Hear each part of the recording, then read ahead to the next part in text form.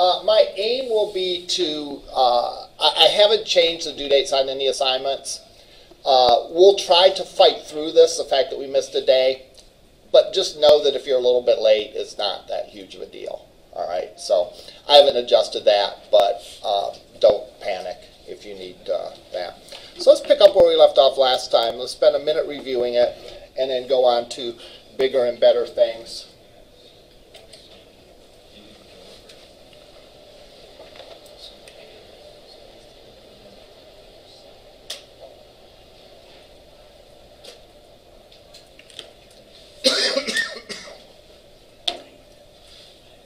All right.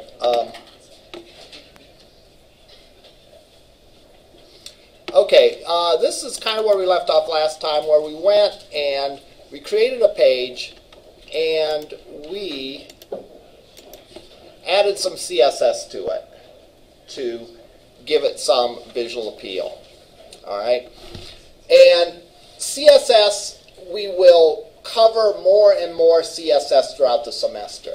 I mean, we have just scratched the surface of CSS. I wanted to, I like to go over it like at the same time I go over HTML. I don't like to like treat them as separate topics because they're each responsible for part of a web page. And then the third component of a typical web page is JavaScript, which we'll get into like the last couple weeks of the semester to sort of complete the picture. But we just scratched the surface right now with CSS. The thing to keep in mind from this point forward is if you are describing what something is, you use HTML. So this is a link. All right? It is a link. So therefore, HTML is what you use to create a link. This is a heading. All right? Therefore, you use HTML to create a heading. This is a paragraph. Therefore, you use HTML to create a paragraph. So if you're putting in the code what something is, you use a tag to do that. The tag defines what something is, what the meaning of it is, what it's meant to represent on the page. If you're talking about how it looks, it's a CSS issue. So just keep that in mind. And the reason I bring this up is because depending on like when you first were exposed to HTML, there are some things in HTML that you can use to make your page look a certain way. And we're going to avoid them altogether. Anything we want to do with appearance, we'll do with CSS. And when I say anything, it's not just colors. The kind of font that you have, the size of the font, the position on the screen of something. Like these things right now are simply stacked on top of each other. We can use CSS to position them in a different way. So maybe this is over here and this is over here. All right. We can put extra spaces between lines. We can put some space between here. We can put borders around things. Really, it's almost anything that you can describe visually about the page, there's some CSS to handle that.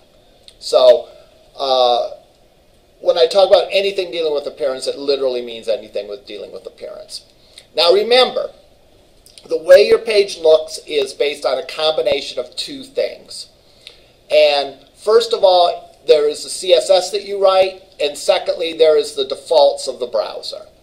So if you write no CSS, like we did through the first couple of classes, if you write no CSS at all, the browser has defaults on how certain tags look. All right? H1s are the biggest heading. Links are typically blue and underlined. Unless they're visited, then they're magenta and underlined. All right? But your CSS takes precedence over the browser defaults. So if I want the links to look different, I can do that via CSS. To start out, we use colors simply because colors are like the most obvious thing that you can do just about. All right? But we'll expand to cover a variety of different things. So let's look at this. We went over links. I created some links between these two pages. I created a link to another page, Google, National Safety Council. have a list here that's my navigation. If we look at this, we look at the code for it, we'll start looking at the HTML on this page. We have our main sections. All right. First of all, we have our HTML tag. We have our head, which is information about the page. We then have our body, which is all the stuff that appears on the page proper, on the page itself. The body consists of a header, a nav, at least one article, and a footer. Those are the main HTML5 tags. These were introduced, and these replace the div tag that some of you might have used in prior versions of HTML. Now, there's a couple other tags in addition to the article that are almost the same as an article.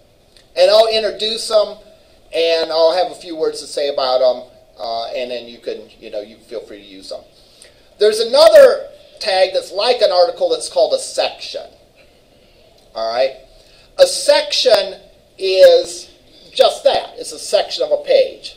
Well, an article is a section of a page too, right? So what's the difference between a section and an article? The difference between a section and an article is usually you think of an article as having a lot of words, like being an article in a magazine or something. Whereas a section could be a section that has that isn't predominantly words. Maybe a section of photos, for example. Now, that being said, this is one of those things where, don't agonize over it, right? In other words, don't sit there staring at the page and say, oh, should I make this an article or should I make it a section? Because it does have some words in it, but there's also some pictures and links and other stuff. It really doesn't matter that much. Make it a section, make it an article. Both of them are available for you. They're different tags, so you can use one for one kind of thing, one for another kind of thing. But it's not like I'm going to look and say, well, you made that a section, and I think it should be an article. I'll never take off for something like that, all right? That's largely a judgment call, yes. Do you care if we just used all articles or all sections, or does it matter? No, it doesn't matter. You can use all articles and all sections. But it is nice that you have the second one in case you want to treat it differently. So the big difference would be if you're going to use CSS for styling. Exactly. The big difference is you could then have a different style set for a section and an article and treat sections a different way. Yeah. Yes? Can't you just give articles IDs though too? We'll talk about IDs and classes in a bit later. Okay. And yeah, you can use IDs and classes to further differentiate things. All right. But one of the things to keep in mind, and I was talking about this in another class with a student, is that really the idea of these HTML5 tags is that it simplifies your CSS. You will use less classes and IDs with HTML5 than you would under previous versions of HTML, because where you used to just have divs before, you had to use classes and IDs. Here, you can make a nav style rule, and where in the past you'd make a div with a certain ID and so on. So your CSS code rather will be streamlined a bit. There's another tag similar to this that's called an aside, A-S-I-D-E. And an aside is like when you have related information to an article. All right? Like you might see in a newspaper or a magazine, there might be an article about the Super Bowl. And there might be an article saying what happened or what didn't happen or whatever in the Super Bowl. Then there might be sort of like a related article that maybe focuses on one different aspect of it, like maybe the commercials or the halftime show or whatever. All right? So it's related to the main article, but it's really a separate article. So you can use an aside for that. And again, you're absolutely right. The big reason for doing that is you can style the aside differently. Maybe you put a border around it to make it stand out as a little bit different or whatever. Maybe make the font a little bit smaller because it's not quite as important as a main article. But the aside is the other tag that we haven't talked about yet. All right. Next thing we're going to do is we are going to put our CSS in its own file. All right. Someone asked about that last time, and we didn't do it because we were just learning it, and so I just did the most simple way. But if you notice, our two pages no longer look the same because Winner has CSS in it, and the About the Author page doesn't have CSS in it. So I could go and copy and paste this into the second page. What's the problem with that? What would be the problem if I did this, if I just copied and pasted it into my other page? It's redundant. It's redundant. And what's wrong with it being redundant? If I change it, you have to change one. Absolutely. If you decided to change it, you'd have to change both of them. So I could make these pages, all right, now they look the same because I put the same CSS in both. But if I come back and say, you know, really, I want the background here to be, let's make the color black.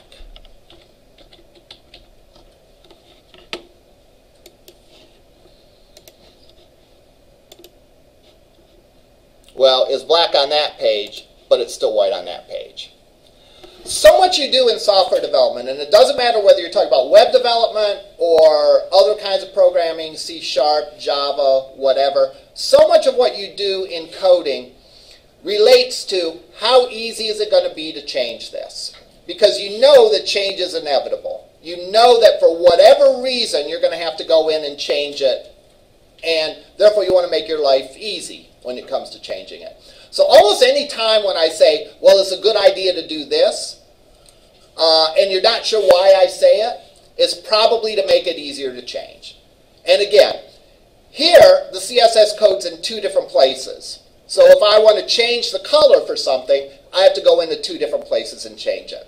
Well, imagine on a larger website, you know, even if there were only 20 pages, which would be a relatively small website, if I wanted to change the color, I'd have to go into 20 different pages to change it. That's just too much work. Or you're going to end up with inconsistent, which looks not particularly professional, and you run into different problems. So ideally, you want to make your code easy to change.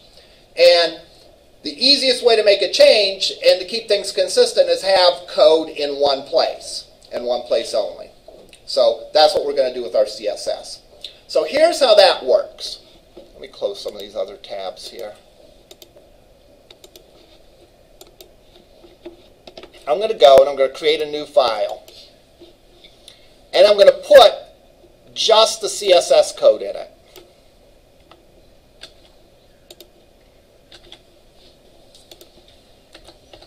Now, when your CSS code is part of your HTML document, you need the style tag. All right? When the CSS code is in its own file, you don't need a CSS tag. You don't need the style tag. So I'm going to get rid of this, and I'm going to get rid of this. And I'm going to save this as a CSS file. Down a little bit. Past it. There we go. Yeah. And I'll call it style.css.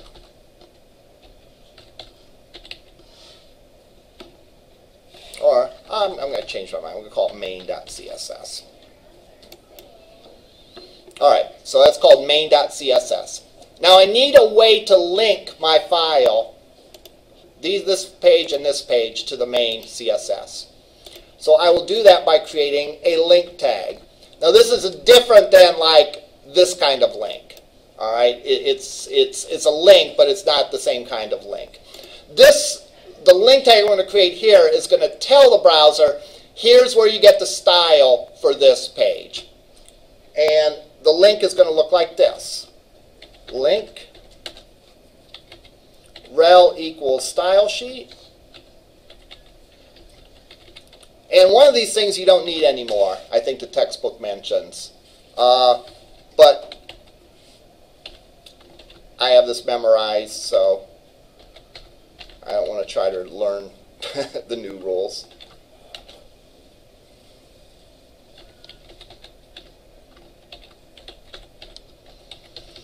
Could be going off from memory, but isn't script do the same thing as a link like that?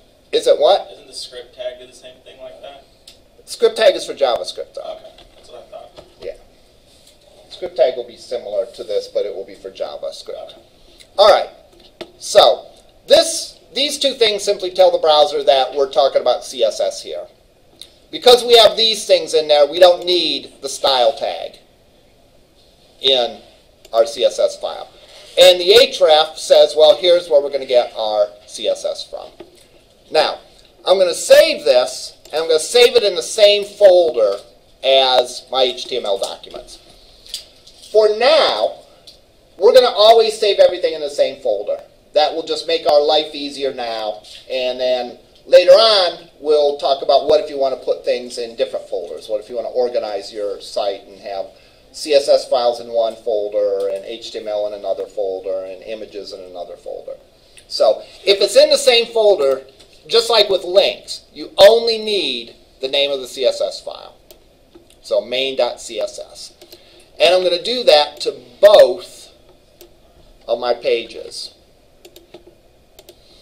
And again, this works for 2 pages. It would work for 200 pages, right? They would all have this little snippet of code in here that says, by the way, here's where you find the CSS for this page. So if I did this right, if I bring this up, there it is. And this page, there it is. And the nice thing is if I decide to change something, let's say I want to make the text red on this page. All right, just something dramatic that makes it obvious to see. I only have to change it in one place. And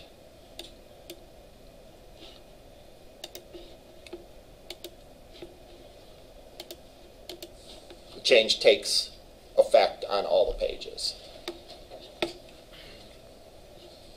Now let's review. Why isn't this text red? Because you want to call it in CSS. Okay. One at a time? Go ahead. Because you didn't style it that way in the CSS. Okay. Let's see what I did do. I said anything article, the text has a color of navy. So, because article is more specific than body, that takes precedence. And what I mean by more specific is this. The body covers everything. Articles are nested inside the body.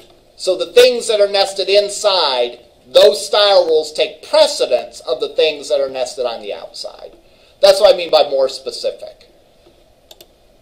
The article is closer to the content than the body tag is. So that CSS rule applies, and that CSS rule takes precedence. Okay? Questions about this? And again, we'll review this. We're going over the basics now with color, but again, and you're welcome to try things out on your own. A great resource, especially for people just learning this, is W3 Schools. So don't think that like the only thing that you can do is color. You know, if you want to experiment with stuff, have a blast. So learn CSS, how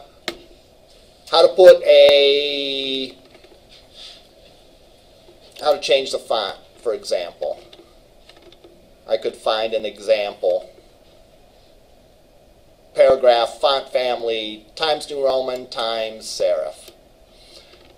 I'm actually not going to do that because the default font is Times New Roman. But I could do something like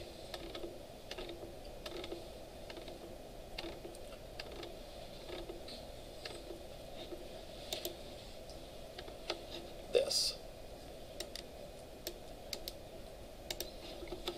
I'm going to bring this into my CSS. Again, changing the font is just changing the way that it looks, right? You're not changing the content at all. You're not changing anything it means. It's still a paragraph. You're just saying the paragraph is going to have this kind of letters, All right. We'll talk more about font later on, but this is just to show an example. So I can do that, and if I save that, then this page is going to look different for the paragraphs. And this page is going to look different for the paragraphs. Yes? Can I see the code again? Yeah. On the thing? Not that one, the main page, the winner page. The winner page? Yeah. Because I'm trying to figure out what I've done here. You mean the page, the code, the link, the CSS to the HTML? Yeah. Yeah.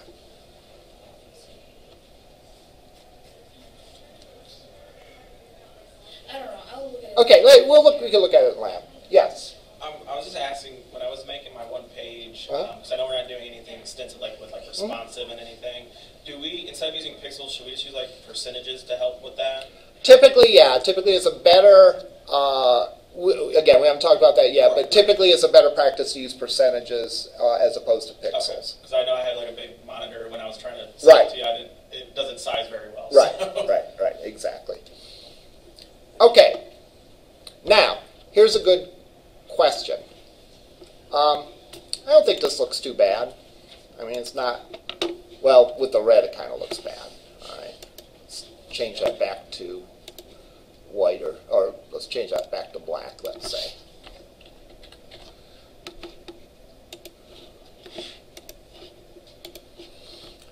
Well, that doesn't look too bad because basically we're using just a couple of colors. We're using a light blue, navy blue, white, and black.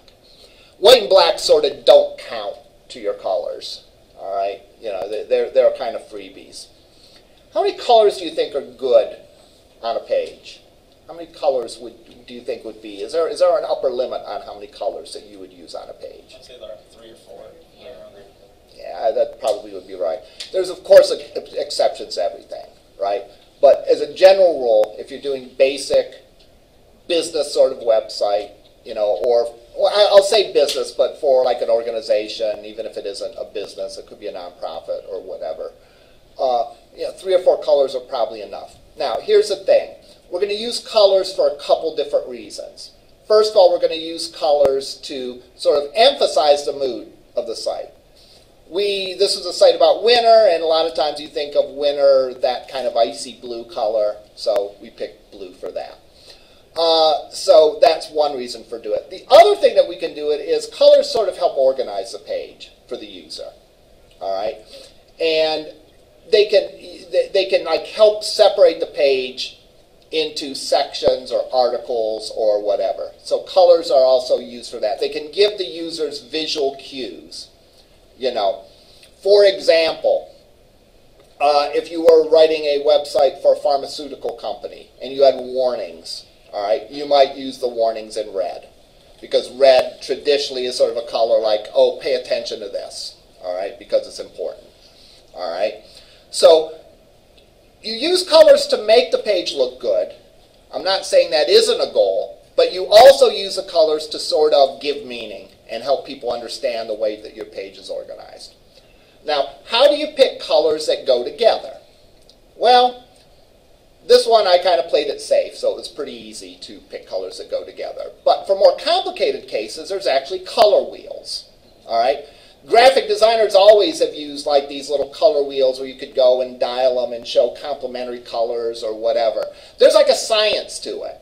So, you know, sometimes I'll get people that will say like, well, I'm not very artistic, I'm not very creative, I don't know what colors to pick. The nice thing is if you have a good eye for that kind of thing, then by all means, it's a good place to exercise it. But if you don't, there's tools that will help you out and help you. It's kind of like Garanimals, right, where you can match your clothes together based on the tags. Well, this gives you a color wheel where you can match things together. So let's look for a CSS color wheel. And there's one that I particularly like, this one.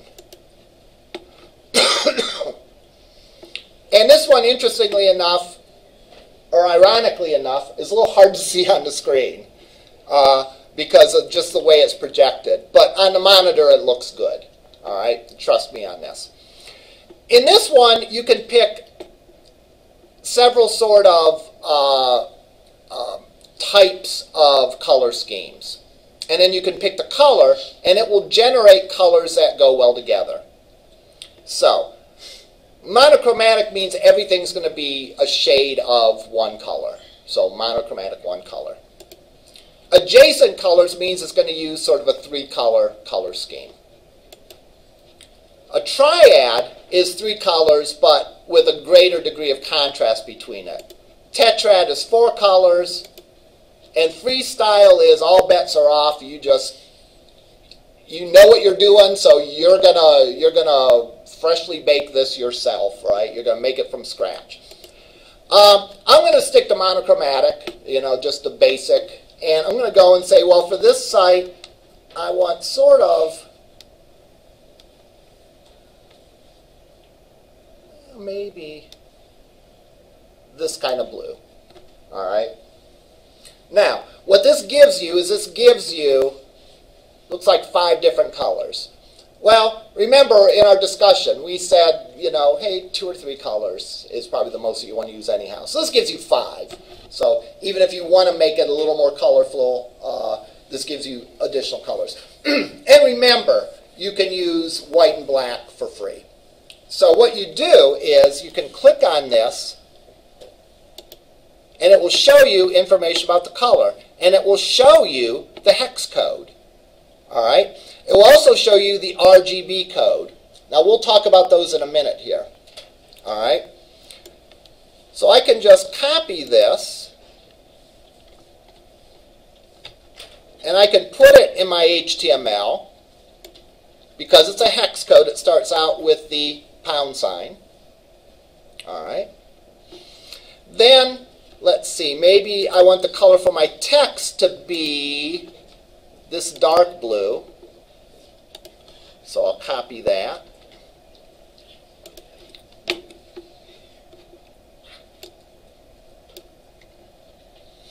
And maybe I'll use the same thing for the background of the article.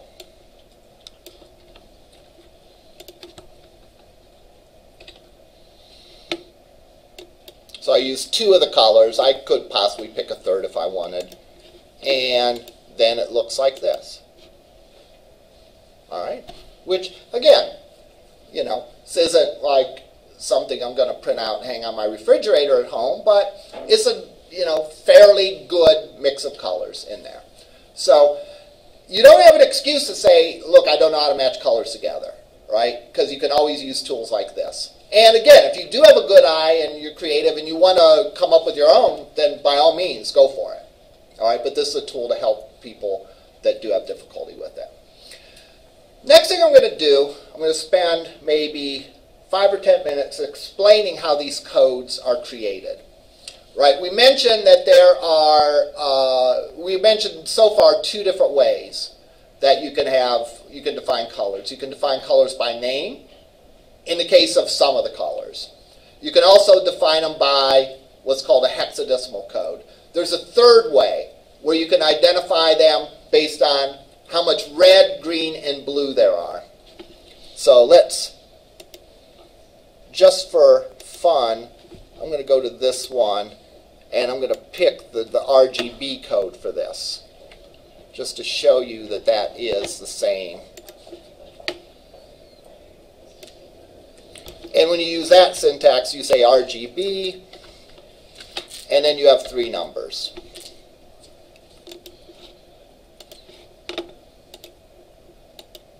All right, no change. Okay, let's talk about RGB first.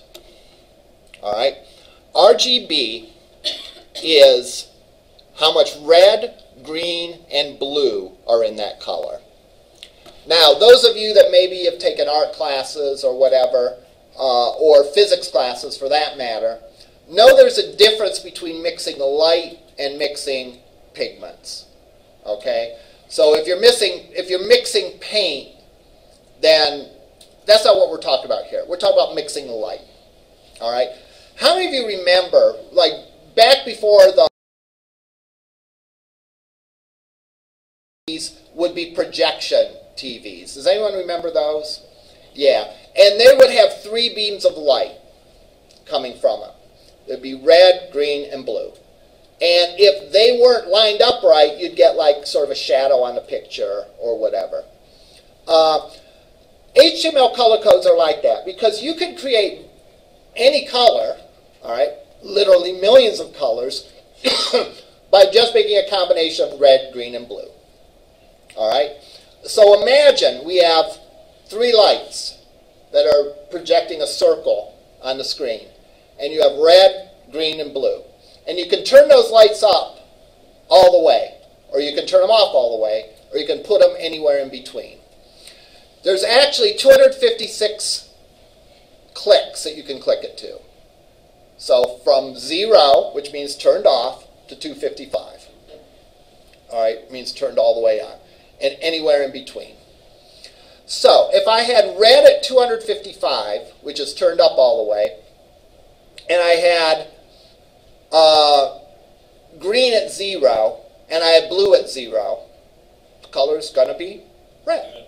Okay? So let's go and do this. Let's make RGB 255, 0, 0. All right? Now, this page isn't going to look good while I do this, but we'll set it back to normal. So, boom. That's what it looks like. So it's red, and it's a bright red. Right? That's like as red as you can get. All right? That's as pure red, because there is all red as much as you can go, but there is absolutely no yellow, oh, I'm sorry, absolutely no green, and absolutely no blue. Now if I turn this down a little bit, we're going to get a darker red. So if I turn that down to 128, we get a darker red. I don't know what you'd describe that as, scarlet or whatever. If I turn it almost all the way off, let's make it 16.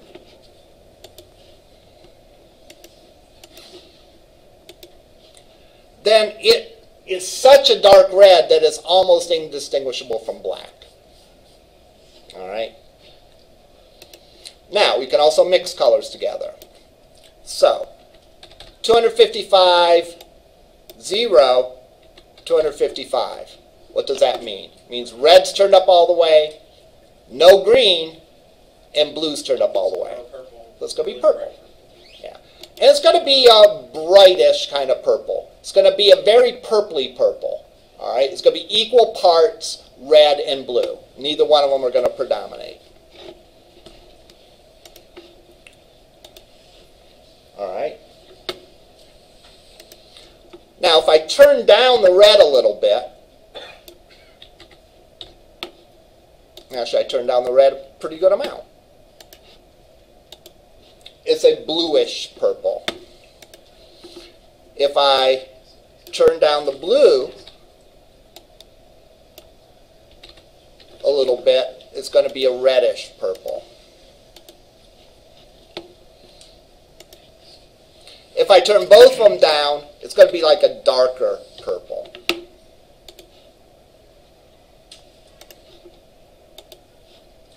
All right. Okay, now, some of these things are pretty intuitive, some of these things are less intuitive. For example, what color is all red, red turned up all the way, and green turned up all the way? It's not really necessarily intuitive. It's actually going to be yellow.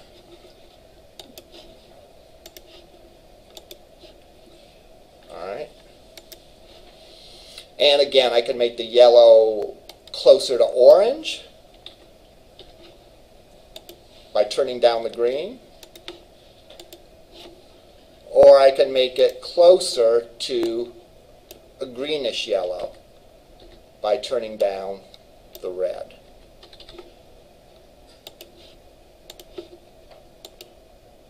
All right. Now, what do you think this is? Black. because all 3 lights are turned off. So there's no light, it's black. What do you think this is? White. It's white. It's all the colors are turned up all the way. What do you suppose this is?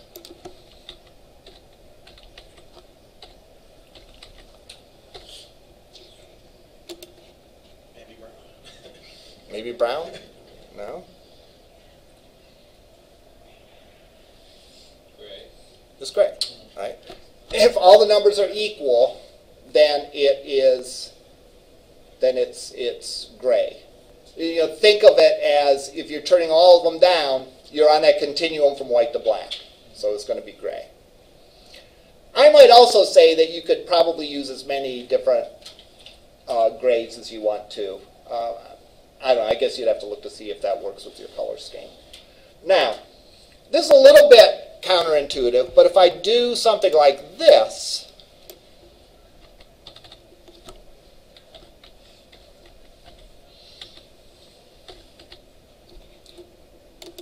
what do you think that is going to look like? Warmer gray. Pardon me? A warmer gray. Reddish gray. A reddish gray, yeah. Another way to say that would be sort of a palish red. It's sort of red with a little bit of white thrown in there. So if we look at this, it's sort of a palish red, or a palish pink, if you will. And the closer we make this to all the same, so if I made this, it would be closer to white. All right. Now here's the good news about this. All right. If you didn't understand a word I said, it still works if you cut and paste. It's like I've heard people say, that's the great thing about gravity, right? Gravity works whether you understand it or not. All right. HTML colors work whether you understand them or not. So I don't understand what any of that means, but I can go and copy and paste this color right in here, and it's going to work. All right? In this case, we could look at this and sort of, we might not be able to, in our mind, envision exactly what this is, right? But we have a pretty good idea. The fact that the third number is highest means it's going to be probably a shade of blue. The fact that even though it's the highest number, it is a low number means it's going to be dark. And it's not going to be purish blue because there's a little bit of, just a teeny bit of red and a little bit of green in here. And sure enough, if we look at this, did I want to do that? I don't know. Oh, I copied the wrong one. I want to do this one.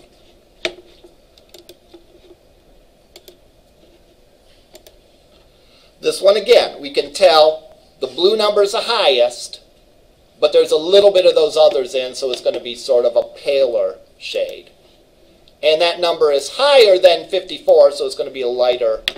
And 128 is sort of the cutoff, right, because it's halfway between 0 and 255. And so it's going to be a lighter shade of that color. So, where does the hex code come into? The hex code is hexadecimal, or base 16. We, for the standard things that we do, we use a number system that's base 10, right? There's 10 digits. 0, 1, 2, 3, 4, 5, 6, 7, 8, 9. 10 digits. That's called a decimal number system. Hexadecimal is base 16. All right? Why base 16? Because computers are binary, and binary on or off, 0 or 1, and therefore powers of 2, which 16 is 2 to the 4th power, are popular things to do. All right? So, in base 16, that is sort of this RGB hex code. Each of these numbers becomes 2 hexadecimal digits. So 112 is converted to 7/0, right? How do I get that? Well, 7/16, instead of zeros, tens, hundreds, you have zeros, 16s, and 256s. So 7/16, converting that is 112, right? If you multiply 7 by 16, you get 2, carry the 4, 7, 112. Now, because there's only 10 numbers, 0 through 9, the digits A, B, C, D, E, and F are used to represent 10, 11, 12, 13, 14, 15. All right? So 8F means that we have 8 16s. That's what? 8 times 16 is 128. And then F is what? 15. So 128 plus 15 is 143. I could have cheated and pretended like I was doing the math in my head and read that number there, right? And that would have been the right answer. But I did want to show you that it is possible to calculate it. Yes? Are we going to have to know that for any test? No. Okay. Especially given we don't have any tests in class. So you can just wipe that out of your mind the past 10 minutes of discussion. All right? Okay. I do want to cover one more thing. And we'll go a little bit long today. Right on your evaluation, this professor gives you more than your money's worth. All right? You're supposed to have a 50-minute class, and he consistently goes 53, 55 minutes. All right? I feel this is making up for the day that we lost. All right?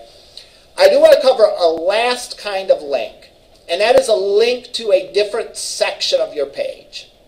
All right? So, you see this a lot in FAQs, frequently asked questions. So if I go to Canvas,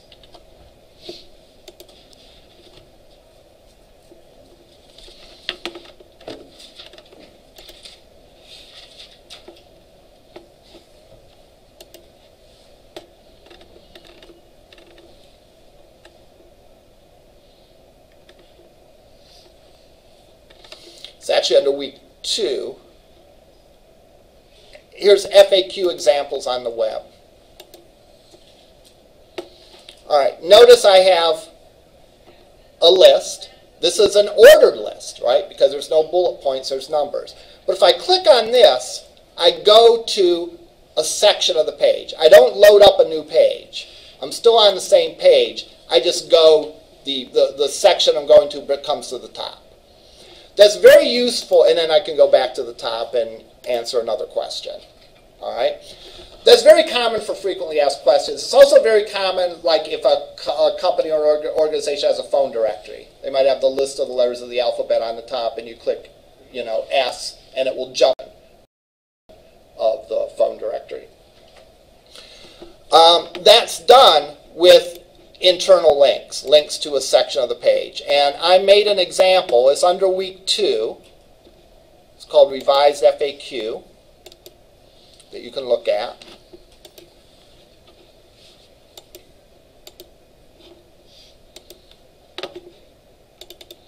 And if you look, I have this little thing, what is HTML, what is CSS, what is JavaScript, and I can click that and have it come to the top.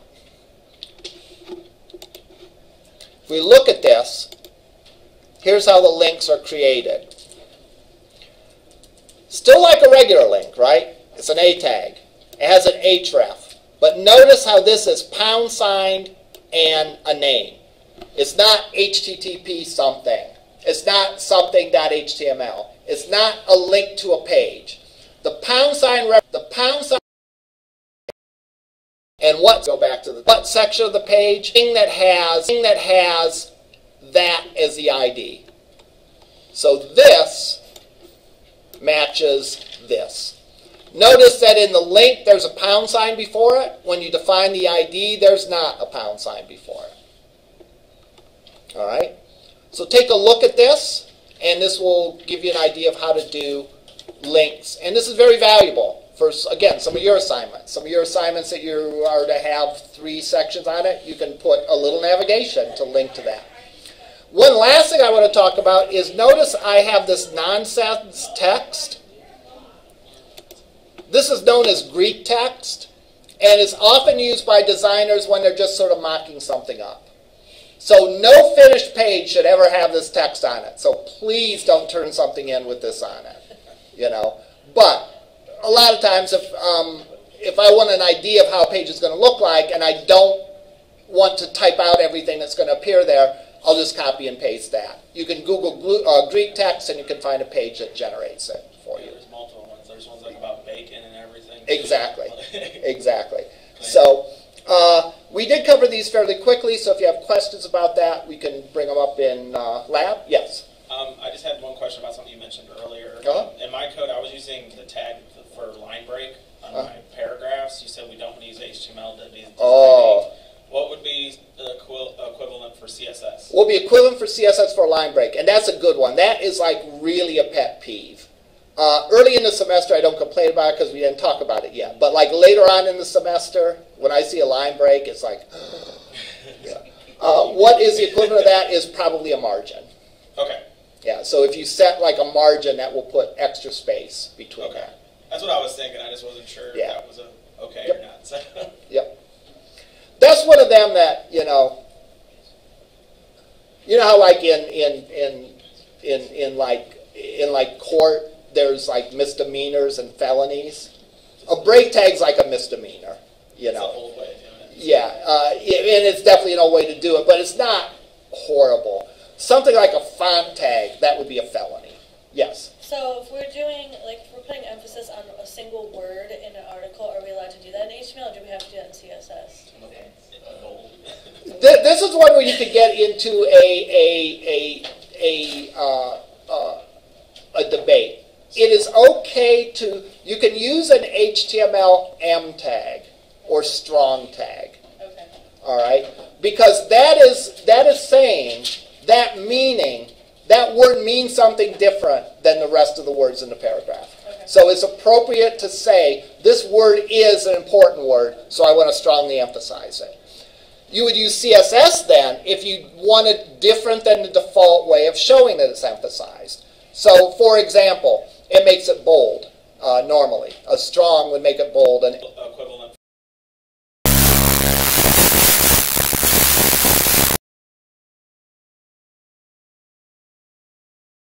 strongly emphasize, I want to be red and bigger than normal.